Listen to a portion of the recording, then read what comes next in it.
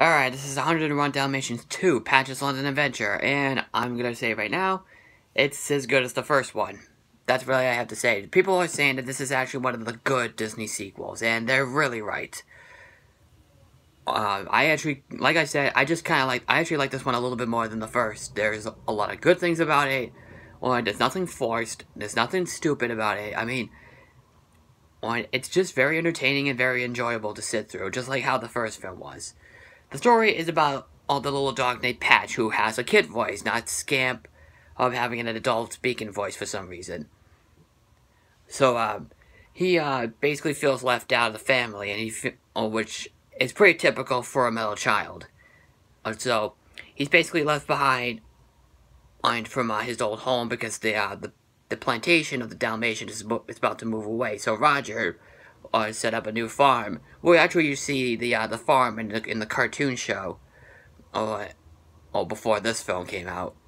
So Patch basically goes off is basically left home. So, he journeys around of London, and then he comes across his favorite hero named what is his name? Thunderbolt, voiced by Barry Bostwick.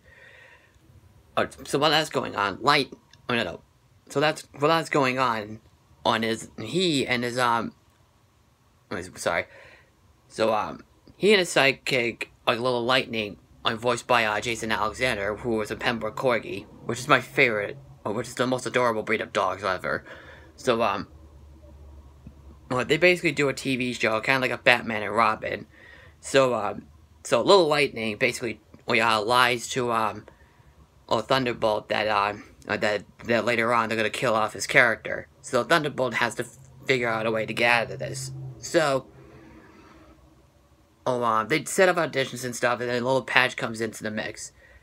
While that's also going on, Cruella de Vil, much like in 102 Dalmatians, which is the other live-action 101 Dalmatians movie, Cruella de Vil is on probation. In 102 Dalmatians, she was on probation for seeing spots, and she can't go anywhere near them.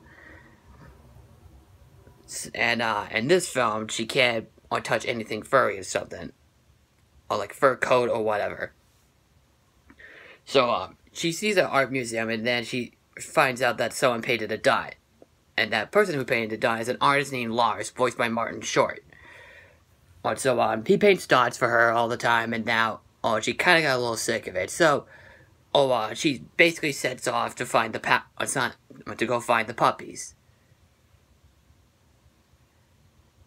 It's Baker. So she's basically she gets what was her name? Horace and Jasper, the two brothers from the first film. She bails them out and tells them that she has to go get the puppies again. So obviously they steal the 101 Dalmatians. So now it's up to Patch and Thunderbolt to stop them and Little Lightning for their evil plans and stuff. What Cruella de Vil wants to do is paint the canvas with the Dalmatians instead of making a furry coat or something. And Little Lightning wants to become a lead. Wants to be a lead cast of his show, like his own show or something. And take Thunderbolt out of the way. So yeah, the film is actually funnier.